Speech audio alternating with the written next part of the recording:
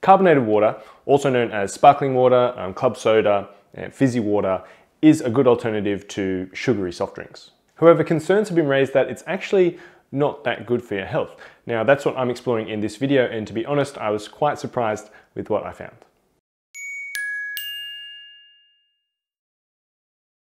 To understand how it affects health, we first have to understand how it's made.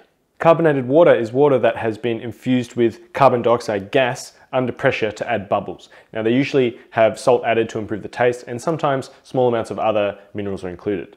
Although I should note, natural sparkling mineral waters such as Perrier and San Pellegrino naturally contain minerals and sulfur compounds. So tonic water is different again. It's a form of carbonated water that contains a bitter compound called quinine, along with sugar or high fructose corn syrup. Now, when carbon dioxide gas and water react, they produce a weak acid called carbonic acid. Carbonic acid has been shown to stimulate the same nerve receptors in your mouth as mustard and cinnamon, and is what triggers that prickly sensation that people can find either irritating or enjoyable.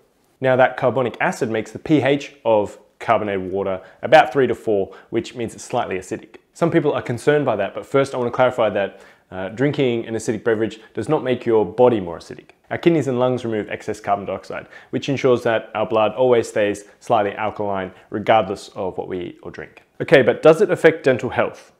While the acidity of carbonated water doesn't affect your cells, it can have a tiny effect on your teeth, since the enamel that protects teeth is directly exposed to the acid. This study found that sparkling mineral water damaged enamel slightly more than still water, but most notably it was 100 times less damaging than a sugary soft drink. So really, it's the sugar in drinks that does virtually all the damage, not the carbonation. Now, in this study, they found that a non-carbonated sweet beverage, which was Gatorade, was more harmful than a carbonated sugar-free drink, in this case Diet Coke. Now, for the record, Gatorade was even worse for tooth decay than regular Coke, but Red Bull was the worst. Basically, plain sparkling water poses very little risk to dental health. If you're still concerned, you can try only drinking sparkling water with meals, or you can simply rinse your mouth out with plain water after you drink it. Does carbonated water affect digestion?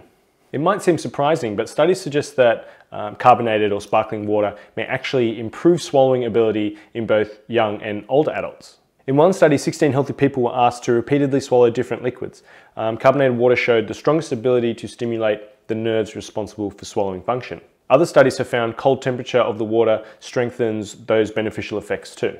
Sparkling water may also help you feel full for longer than plain water does, because it helps food remain in the first part of your stomach for longer, which can trigger a sensation of fullness. This was demonstrated in a controlled study of 19 healthy young women, but larger studies are needed to confirm it. Sparkling water may also help with chronic constipation and related digestive symptoms like stomach pain. Small controlled trials have found significant benefits when comparing sparkling with still water, particularly in elderly people. The last topic I want to deep dive into is bone health. Many people believe that carbonated beverages are bad for bone health because of their high acid content. However, research suggests that the carbonation isn't to blame. A large observational study of more than 2,500 people found that cola was the only beverage associated with significantly lower bone mineral density. Carbonated water appeared to have no effect on bone health. Unlike carbonated water and clear soda, cola drinks contain a lot of phosphorus.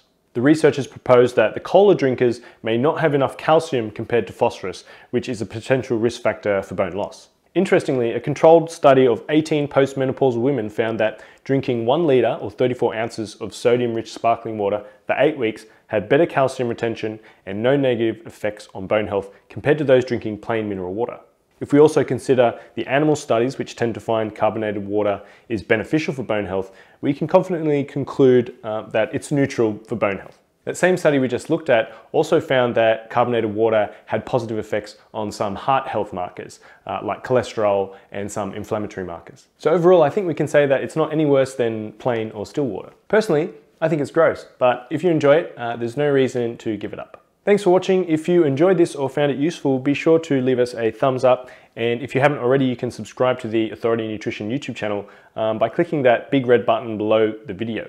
That way you can catch all our new videos as they are released.